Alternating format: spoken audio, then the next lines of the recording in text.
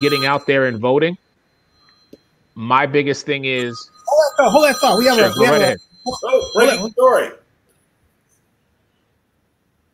Councilmember, you're live. How are you? Live? Yeah. Is that what you're saying? Yeah. Hold on a second, folks. This is my current councilmember in Oakland, Lynette Gibson McElhaney. Lynette, I gotta, first of all, folks, if you live in Oakland, vote for her for District 3. Put her back in so she can continue doing her great work. Lynette, how you doing? I'm doing well, Zennie. Happy Sunday to you. Good afternoon, sir. Yeah, you got it. And we, in fairness to her, she didn't know I was on live. She was calling me back because she's a good person, okay? But she's been a good friend. I want to put her out and basically give her a shout out. She's going to be back because this is the flow, folks. This is how it is to be at the convention. And I could have ran into her passing by and I would say, hey, you got a second? And she would say, oh, Zennie. I would say, just 60 seconds. Okay. Right. Just a minute. Hey, while I have you here, what do you think about the opportunity for us to connect and to continue to do the good work that we need to do? Absolutely. Absolutely. So I'm always delightful to be with Zennie62Media. I know that you always had your face in the place at the conventions and continue to keep your viewers and readers informed about what's happening in these really important places where the parties gather. So I'm happy and really honored to be on the call with you now. So what are we talking about? Well, we've got my group, my posse, my friends, my family, my corporate family. We've got Eric Wilson in Florida, Vincent Lospinuso in New York, Bill Carroll in New York, and myself here, technically in Oakland. So we're doing a roundtable talk, our preview of our coverage for the DNC 2020, and that's what we're doing. And we're going to be doing this each and every night, actually, from now until tomorrow and everything else. And Vinny is our designated blogger. Is going to be posting, and we've got a great group here. You know, hey everybody, say hi to Councilmember McElhaney. Good evening. Good evening. How are you? How you doing this fine evening? I'm actually in Chicago, Zennie. Yeah, so that's the group. Actually, it's one part of our great group, and yeah, you know, we're building a great thing here. And I'm really happy for our nationwide group. We've got a guy in London too, and you know, but we're looking for more vloggers. So if you've got anybody in mind, send them my way. Hey, Councilmember. Good. I have logged into YouTube. I had a feeling I would be able to see you. Hello, gentlemen. Good afternoon. Good afternoon. Thank you. Hey, what are your thoughts about Kamala Harris as the first Black female vice presidential nominee to be? You know? Hey, Zennie. Yes, ma'am. I'm going to invite all of you. Cover your ears. Cover your ears. I'm warning you. Kamala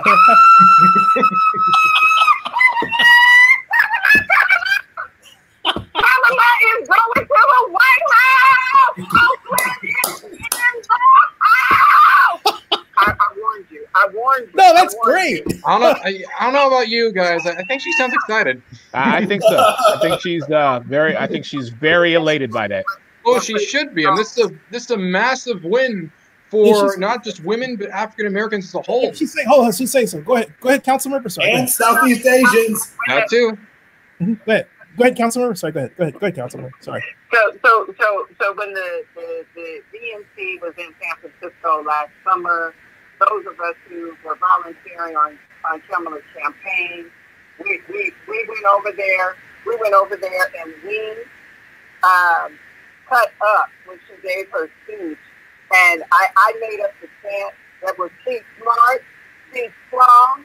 With Kamala, you can't go wrong. Keep smart, she's strong. With Kamala, you can't go wrong. She's smart. I like that. I like it too. Hey, everybody, yeah. 1, 2, 3. She's smart. She's strong. With Kamala, you can't go wrong. Smart, strong.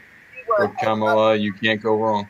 For Kamala to be at the top of this event, but nobody himself and this country a great service by bringing this incredible, sharp, strong to the ticket. And I just couldn't be more energized to move forward into November. Well, Council member, I know you get a lot on your plate, and I just want to thank you so very much for blessing us with your presence. And we'll be back. We'll have you on again before the convention's out. And I'm going to firm that up with you.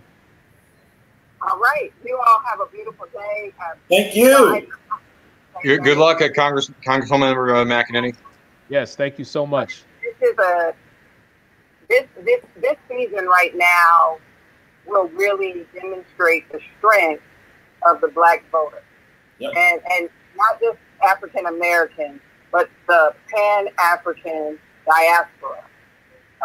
The Caribbean is going to show up and show out. Black Hispanics are coming in full effect.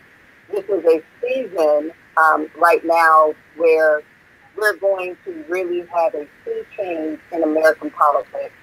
Not only because Kamala is on the ticket, but because the issues that are in front of us have laid bare the failed thinking and rotten policies that have been allowed to rot the purpose of our democracy. So COVID-19 did not create racial disparity, it exposed it. The economic vulnerability of working families that are now facing foreclosure and evictions and record numbers shows that we have been, dealing with an economy that is in a lot of smoke and mirrors, with a over-concentration in the top 1/4 or 1/2 of 1%.